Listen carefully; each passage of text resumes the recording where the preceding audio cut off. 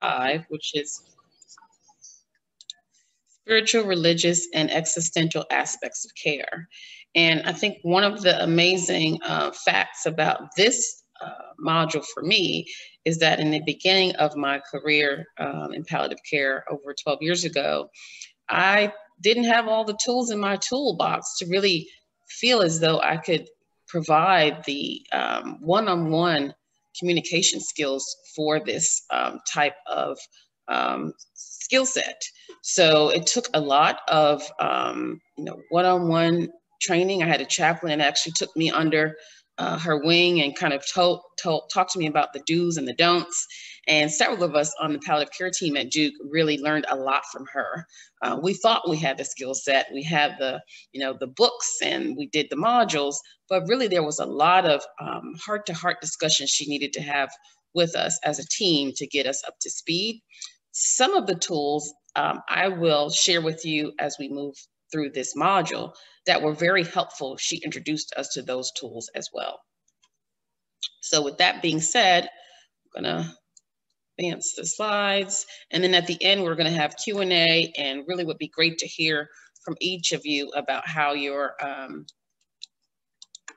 communication skills are going thus far in your practice settings. So today we're going to apply the principles of communication, as I said, to this domain module, and then we're going to really try to identify strategies for teaching communication to enhance the spiritual, religious, and existential aspects of care.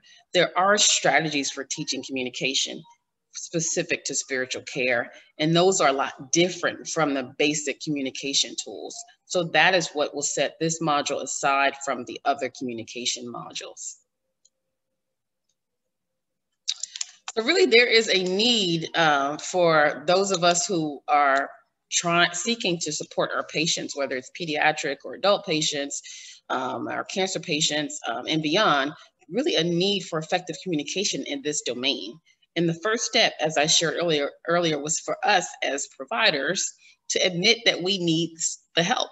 We need to learn the communication language. What does spirituality mean to the patient?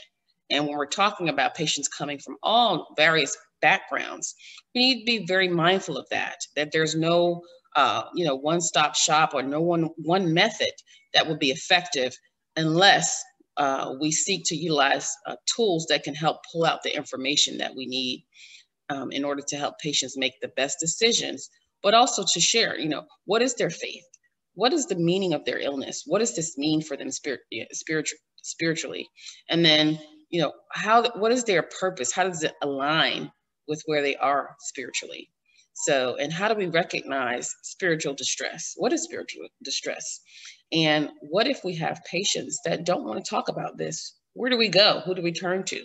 Who else is on the team that can help us? And as I mentioned, back in my days at Duke, I had to learn that really the hard way. I had a lot of trips and falls with communicating with patients and their families until I learned that you really enlist your team, the village of those who help communicate with patients with sensitive topics, and not just try to take it on by yourself.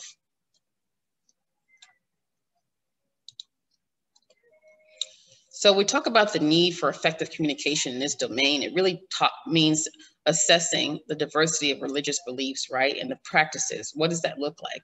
Are there rituals that families want to bring to the hospital setting or even home setting if they're on hospice at home? What are their life views, and what does legacy mean to the patient and family? And are there any unleft tasks that they need to complete, and who on their team, in their family or extended family, are those who will help them to complete those tasks? Sometimes it's not a matter of getting the information about spirituality directly from the patient. It may be that you're assessing and obtaining the information from a close family member or a very dear friend that's been very similar to a family member. And then identification of spiritual strength within a family and the patient care setting is vital as well. So many of us, when we talk about our legacy, going back to what that means, does our legacy include our children, our grandchildren, the friends of our family? What does that look like? And who, if we're in the final hours talking to a patient and family, how do we tease that information out to get the patient to where they have adequate closure?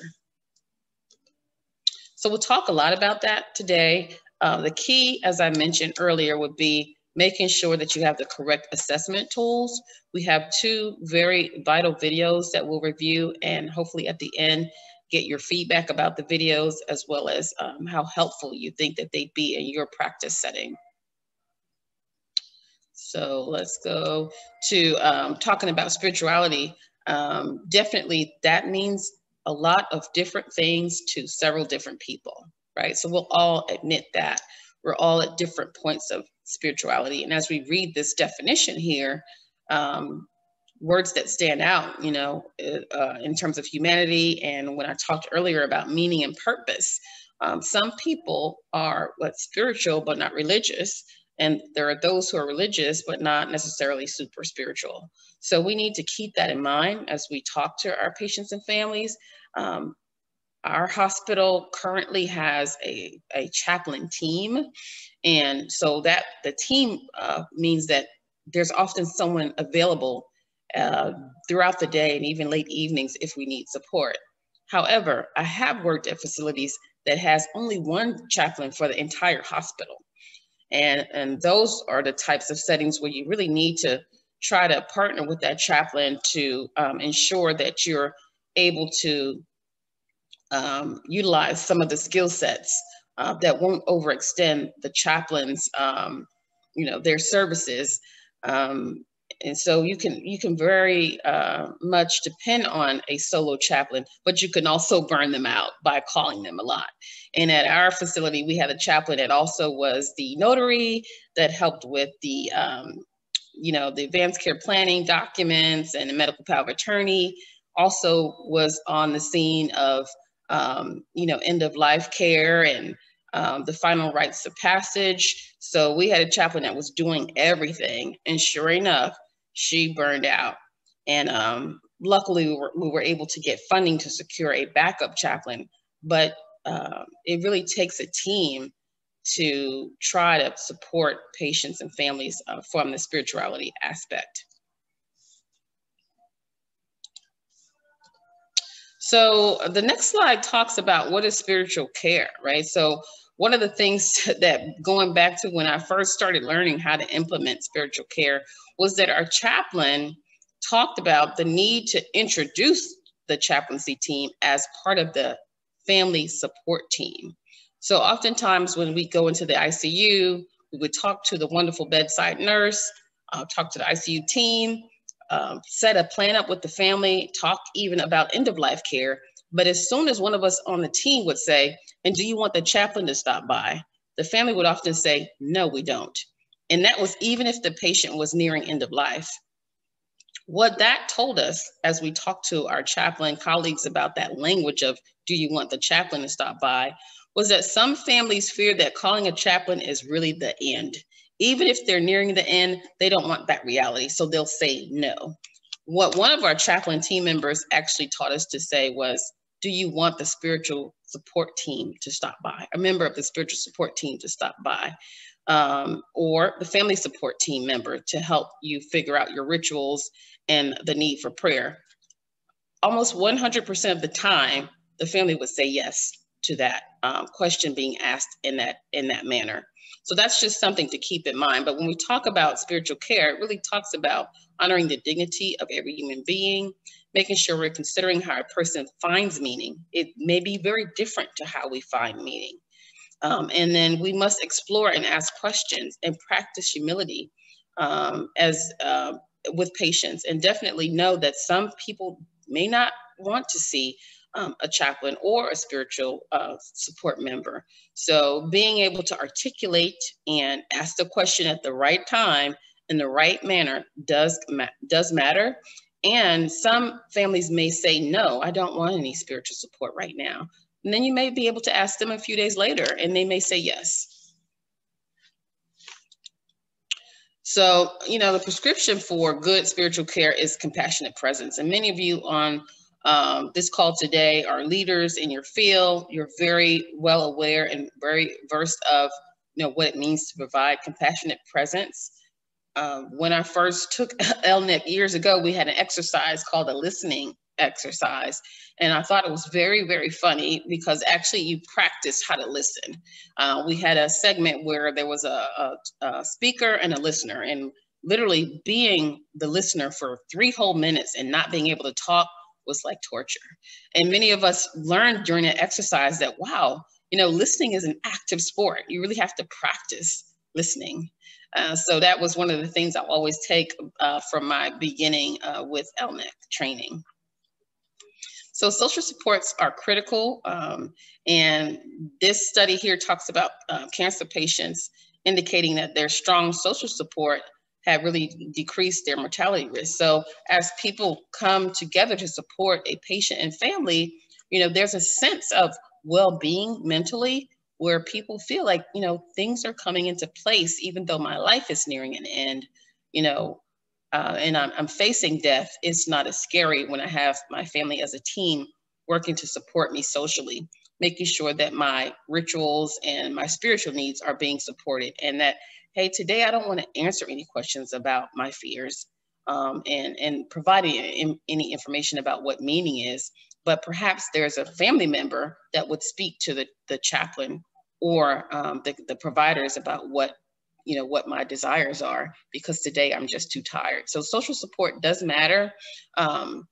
This in itself, with spiritual care and support, means that you're going to be talking to more than just a patient. Very often you're going to be engaging with additional family members or friends to get the information that you need.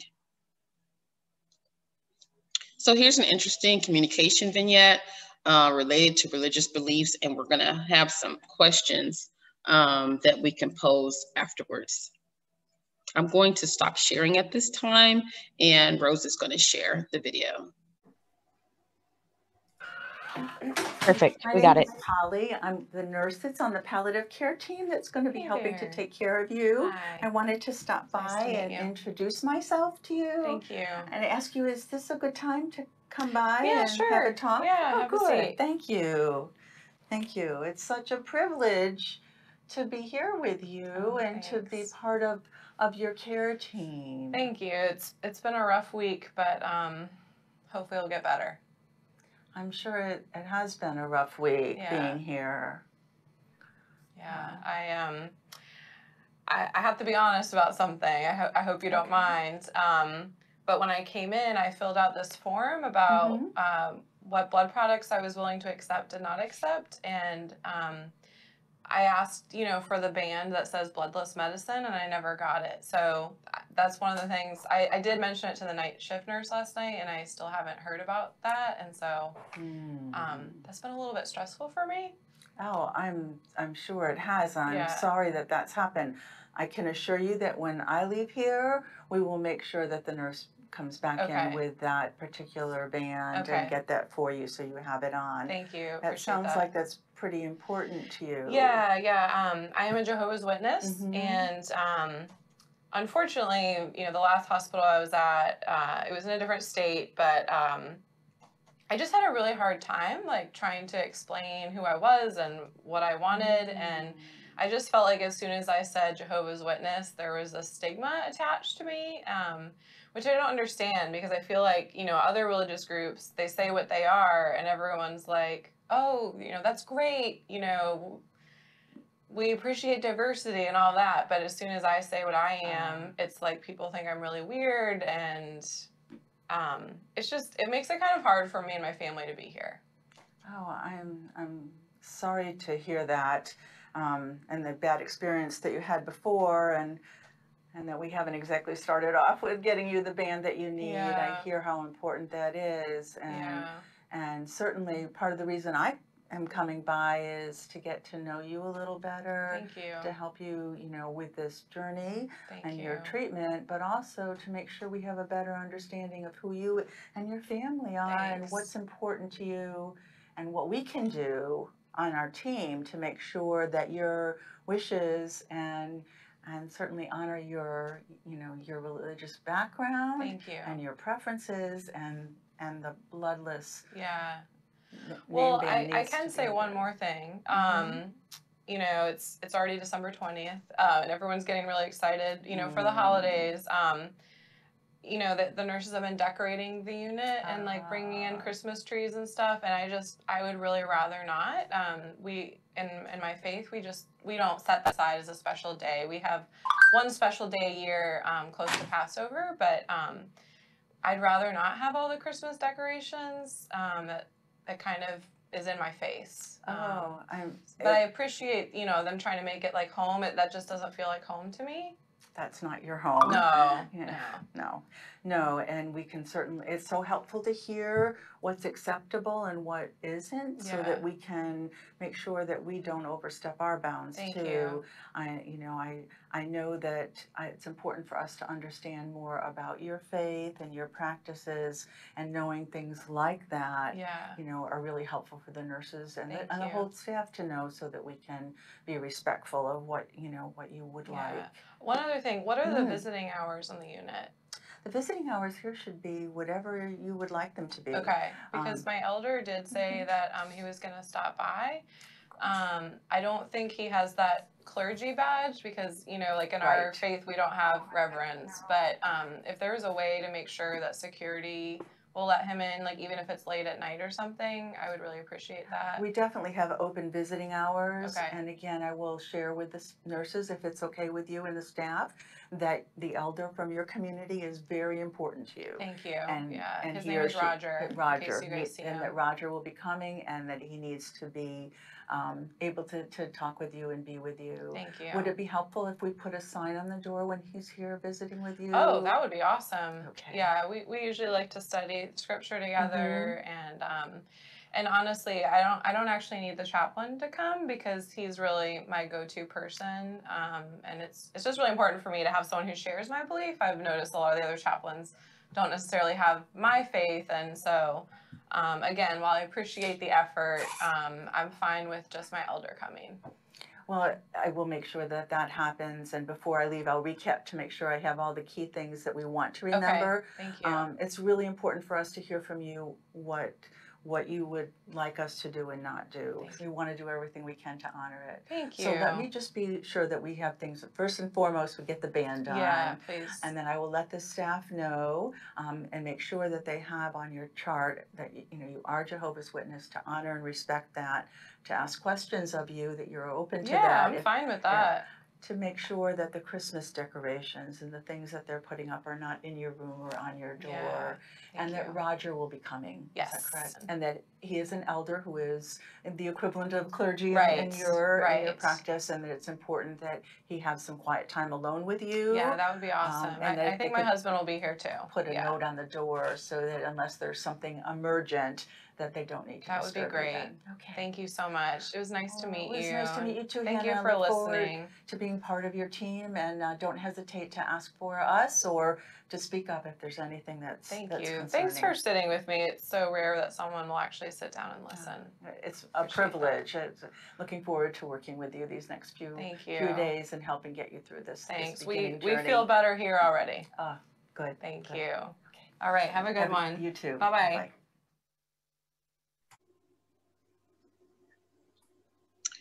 So that was an interesting vignette. I think what stood out to me about that was that the patient was able to articulate directly what she did and did not want.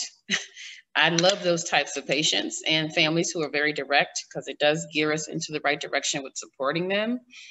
Oftentimes, to get the kind of information in the video that Polly Masnick was able to elicit or obtain from the patient takes just a few questions, especially if the patient's frustrated. The great thing is, as providers, we can document these discussions and have a bullet point list of what the patient does and does not want. Makes it much easier for the primary team and also for your follow-up provider, whether it's you're on an oncology team or working with a palliative care team. It does make it easier when you come to patients like this that have direct requests to really document what they like and what they do not like. So we'll talk about these questions at the end when we have an open segment, but we'll answer, and debrief about the communication skills that you witnessed Polly using. So let's move on to what is spiritual pain. Many of our cancer patients, as you know, do have a lot of things going on in terms of how they're trying to figure out life and meaning. The term hope is often used, especially even nearing end of life, where patients fear that someone's trying to take away their hope. Several patients do struggle with self-worth and, as we talked about, their legacy and meaning of their illness and what it means for their family in terms of relationships, and often terms such as God, spirituality, regret and forgiveness come into play. And then some people may or may not be ready to talk specifically about death and what that means and what they want that to look like in terms of death. So living with questions that patients have, oftentimes we as providers must realize and actualize that we don't have to have the answers. When I mentioned the listening exercise earlier in this segment, listening is exactly the skill set and the tool when patients come to ask very tough questions of you, such as, will I suffer? Why is this happening to me? I was a good person. I helped everyone in my family. I worked hard. Why am I being punished? These questions don't necessarily need you answering them as providers. It's often very hard for us not to answer, or to feel that we need to reassure the patient that, oh, there's nothing that you've done to bring this on yourself. I've used those terms as just reassurance, but the key is really to remain as silent as possible, nodding, leaning in. Those are listening aspects and tools that are very helpful. Also, other evidence-based statements that providers can utilize are, tell me more about this. And this must be difficult for you. As you remember in the video, Polly did exactly that. She repeated exactly what the patient said when she said she was frustrated. And those are great statements to do. It helps the patient to further reflect. These open-ended statements do continue the conversation with the patient without you having to intervene or give too much of your own feedback. And then, of course, towards the end, as you're wrapping up with the patient, oftentimes I'll say, is this a point where you're okay with me giving you updates or sharing some information about what may have helped other patients? And then your patient may say, well, yeah, I've talked a lot now. It'd be great to hear what you think, what you recommend. And at that point, once you give the invitation and the patient is receptive to you giving them more information, that's a point where you can disclose or give information that may be helpful.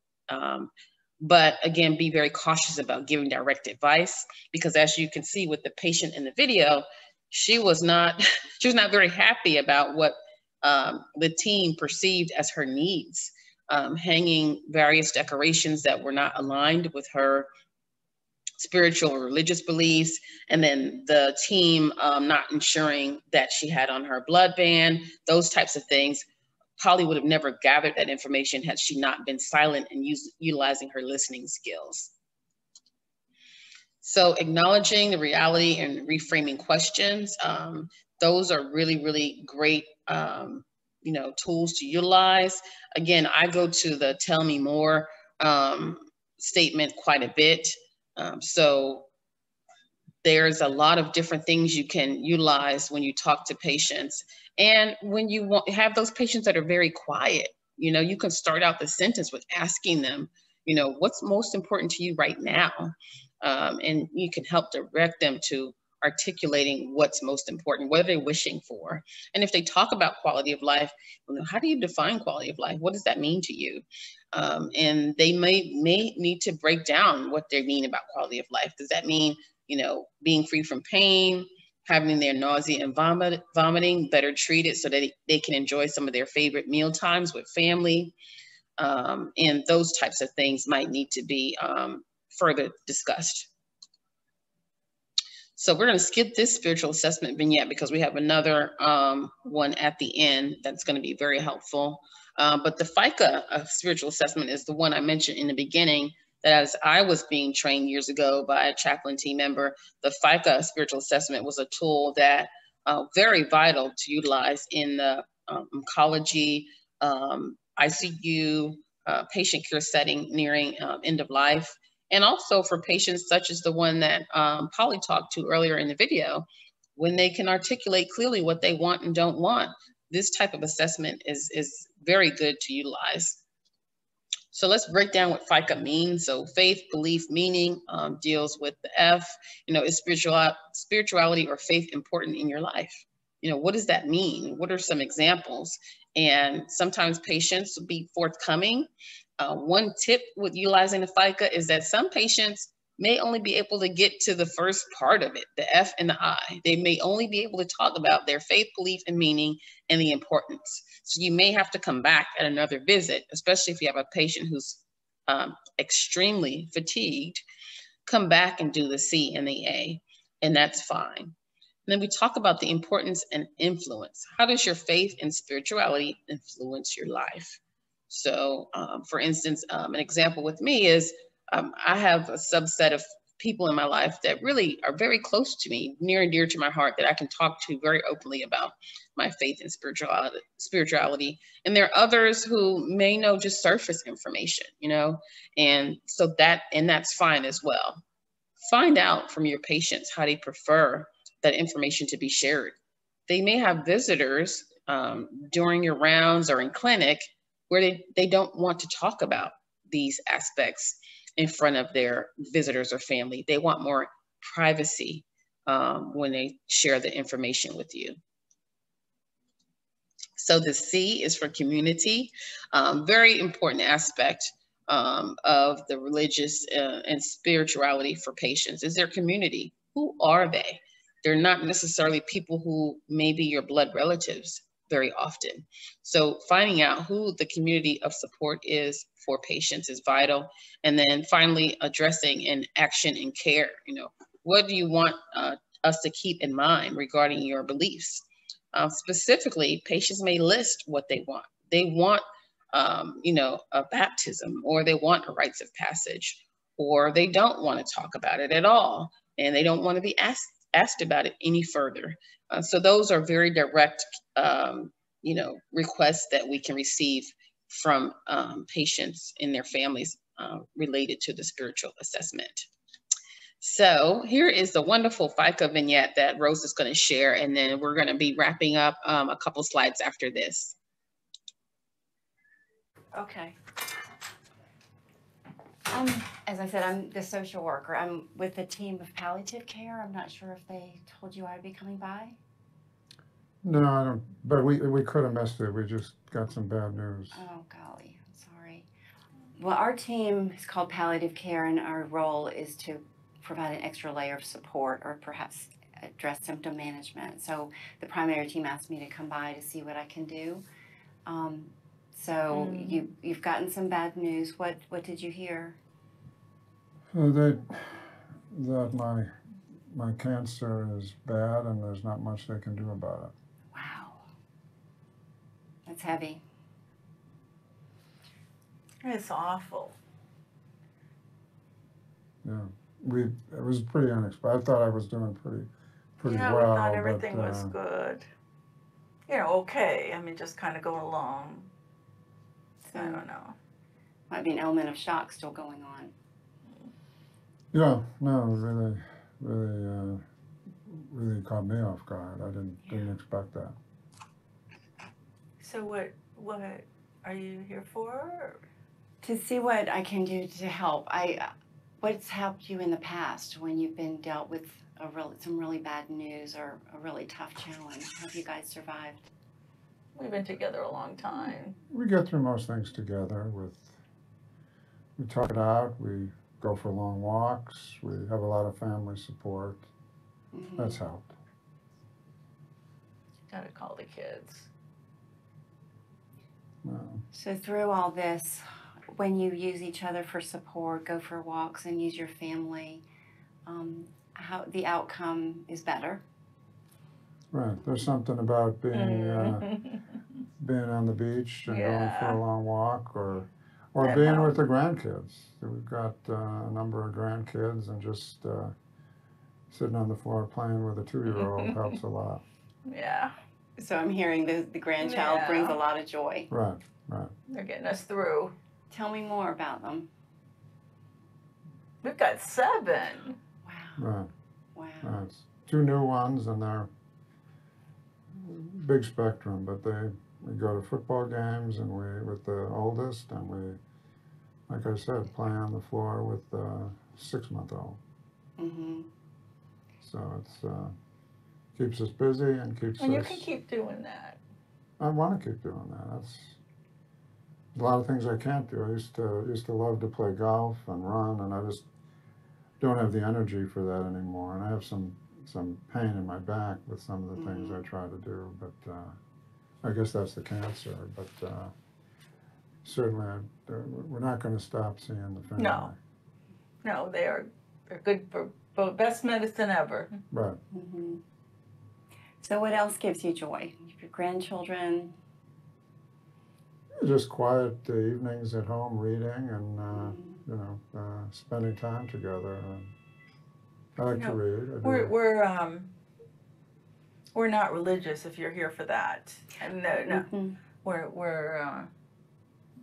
Mm-hmm. we've not done anything, practiced anything, and I don't even know where there's a God with Well, all this. but news like this makes you start thinking. No, but again. we've not thought about that. Okay. That's not part of our life. Okay.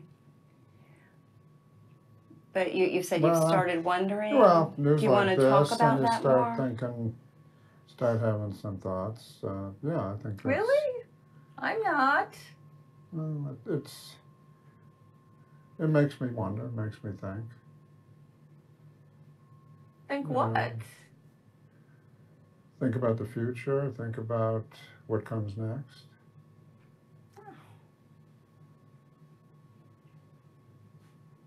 Yeah. So are you looking for meaning? Meaning Yeah, for the future? I think start thinking about what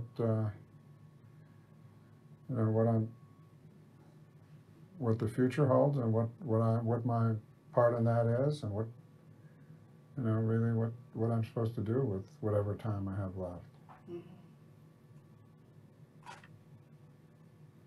Yeah. Well, we're gonna fight this thing. We're gonna play with the kids, and Yeah, one way or another, we're going to do that. But if what the doctor said is true, there's a time limit here. So it sounds like you really want to make sure you plan well for the time you have left. Right. Whatever that may be, we hope it's a long time, but we never know. But you've got some great things in your life that provide you strength and joy, and you're already making plans on how you're going to continue doing those. We want to do that as long as we can. That's what keeps me going.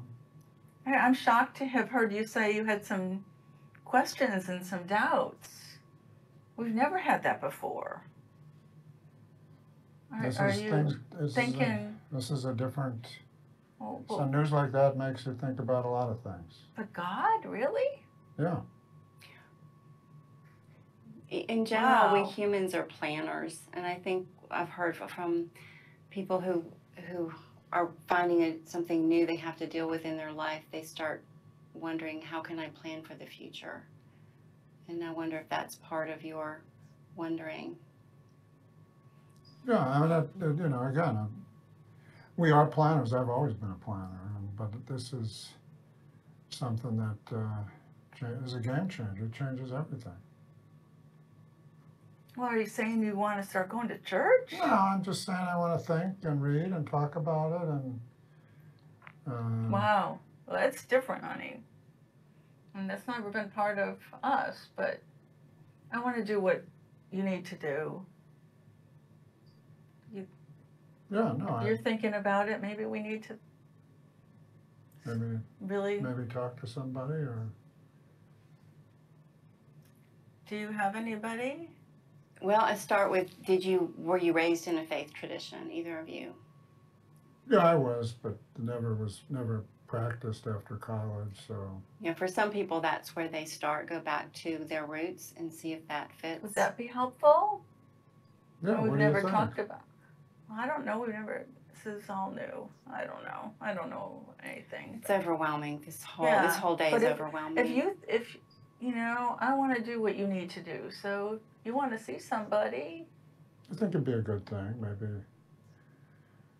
The hospital must have a chaplain or somebody we could talk to. I don't know. Yes, we have a chaplain.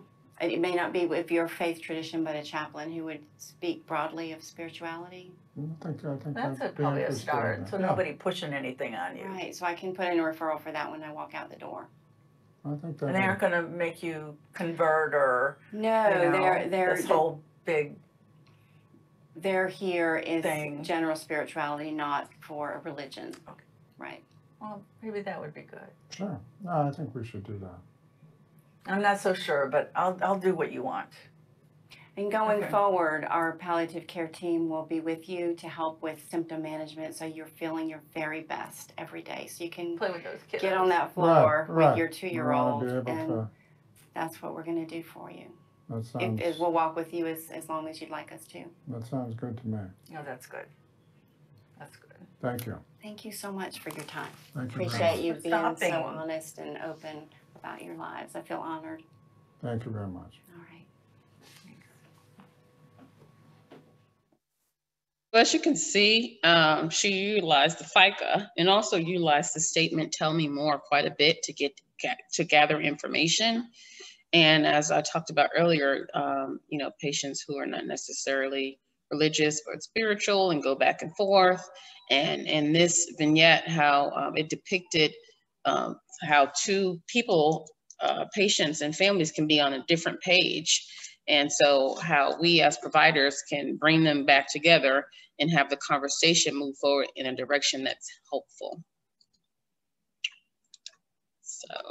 So we'll talk about the vignette debrief once I've stopped sharing the screen. It'd be great to see everyone's lovely faces and to have you weigh in on the vignettes. So as we wrap up, we'll talk about, you know, referring someone to a chaplain is like introducing them to a friend. Again, as I stated, I learned very early on that some people are not receptive to the language of chaplain. They want to hear, you know, a family support person or religious. They do want to hear words like religious support. We tended to say member of the family support team because that included our child life specialist. That even included our pharmacist. So we would say a member of the family care support team will come speak to you about whether you want to talk about meaning, religious or spiritual practices. And oftentimes patients would say that's fine. Skip that video.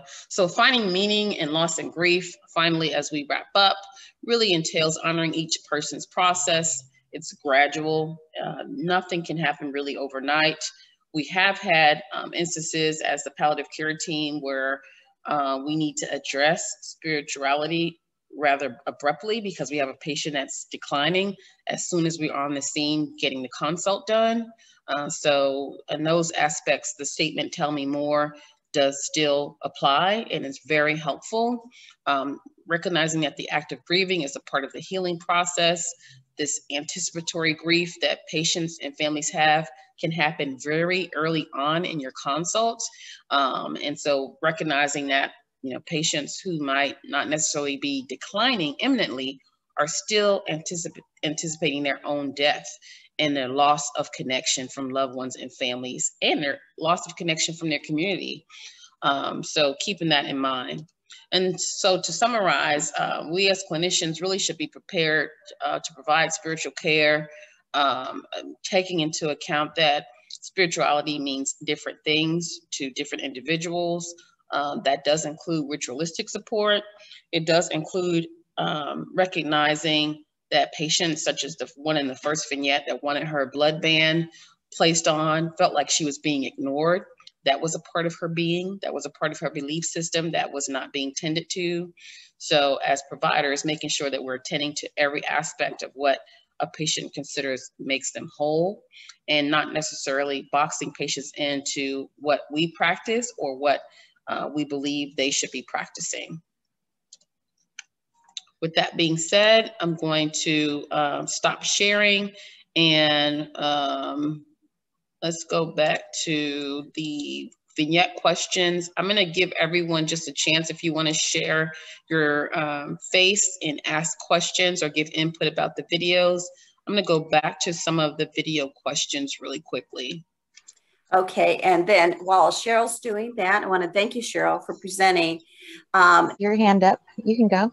Hey, just really appreciated this presentation. It was excellent. And I thought the vignettes that were chosen were excellent as well.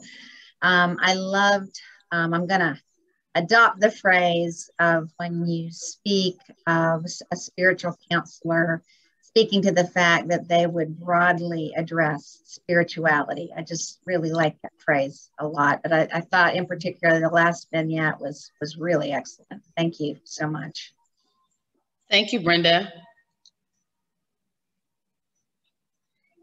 Brenda, if you don't mind sharing a background of where you work and how often you encounter these types of scenarios with patients. Sure. I actually work for Duke, and for Duke University, and I work, it's a little bit unique in that I work for Duke in another system in North Carolina for Duke and see the inpatients that are diagnosed with malignancy. I'm a clinical nurse specialist and work with an inpatient Duke medical oncology team for another system. But just to say, I encounter these conversations very often, at least weekly, and have for a long time. And these are great reminders, just being able to walk through how to talk with folks, and how, again, as you have said repeatedly, about practicing presence and the importance of listening and giving back to them what they have said out loud. And then being willing to, as you proceed with conversation, just to respectfully honor them throughout the course of that conversation. I just really appreciate what you had to say. Very, very helpful. Thank you. Thank you, Brenda. Anyone else? I've actually put some of the questions from the vignettes in the chat. So if you wanted to type in a statement or to share some feedback, that would be great.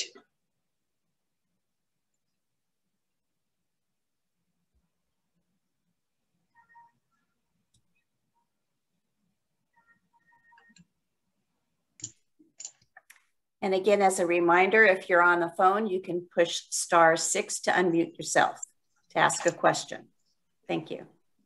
I felt like on the first video, she could have gotten more details about what the patient was comfortable with, like specifically the Christmas decorations. You know, like if she was okay with them being at the nurse's station versus not in her room, to kind of pass on to the team so that she could communicate those expectations really well with nursing staff, etc. I think that's a very, very good statement. And what's your first name? I'm Megan Cash. Megan Cash. Yes, I remember. What state are you in, Megan? Where do you work? I'm in Pennsylvania, Lebanon, Pennsylvania. Very nice. Very good feedback. Again, that statement that the patient made was pretty direct about what she liked and didn't like. So I agree with you, Megan.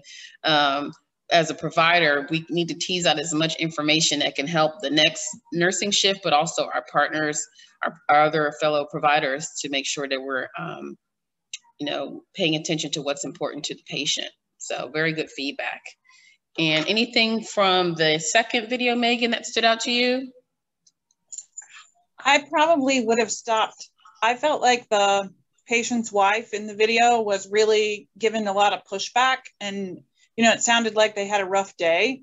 I probably would not have been comfortable continuing to kind of push them. I mean, I think she navigated it really well, but I probably would have stepped back and waited for another day. Mm-hmm. You would have stopped the minute you sensed that the wife was kind of pushing back about why you were present. Not that. I would probably have introduced the role and introduced the idea, but it seemed like a lot through the video. She was saying, well, we don't do that. We don't do that. And I might have given them time to speak to each other before we readdressed it. Right. Yeah, because it sounded like in their marriage, in their whole time, they've never discussed some of these really tough terms together. Yeah. So maybe some of their privacy of discussing it further. Okay, that's a great point. Thank you, Megan. Anyone else?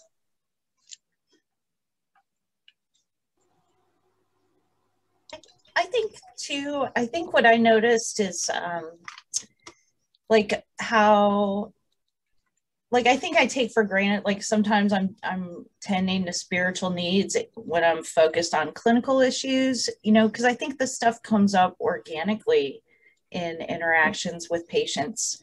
And I think bringing some more attention to like what exactly it is I'm offering or supporting, I think might help me to better, like, be more intentional about it, I suppose. Mm-hmm. Do you feel like the FICA was the way to help do that, utilizing like the FICA?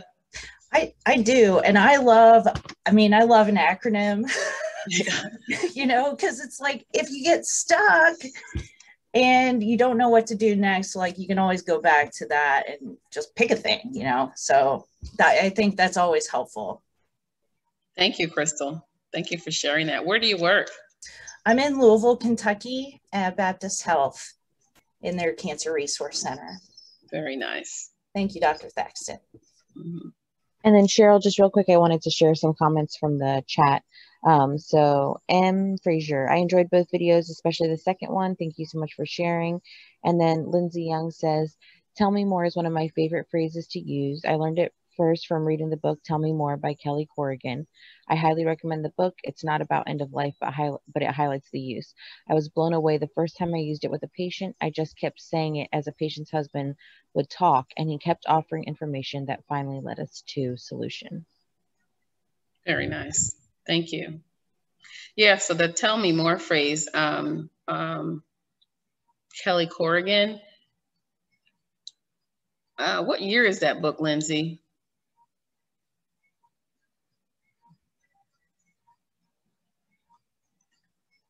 She's looking it up. Okay, that's good to know about.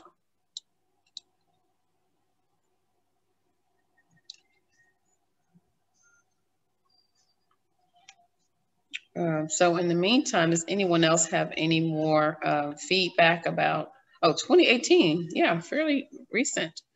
Thank you for mentioning that book, Lindsay. We'll definitely look into that.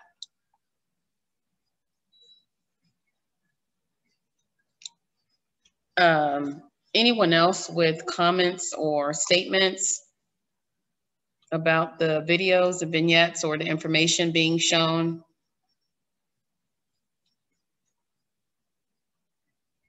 Do we feel that we're comfortable, like Megan said, when they push us away, you know, are we comfortable with stepping away and coming back? Are we comfortable with staying present and, you know, seeing if we can gather more information? I probably tend to see if I could align with that wife better before I leave, because I'd be worried that if I leave the minute she gets mad, she's going to feel like she can do that every time I come back. So I would try to stay and align with her a little bit more to kind of gain some more of her trust before I left.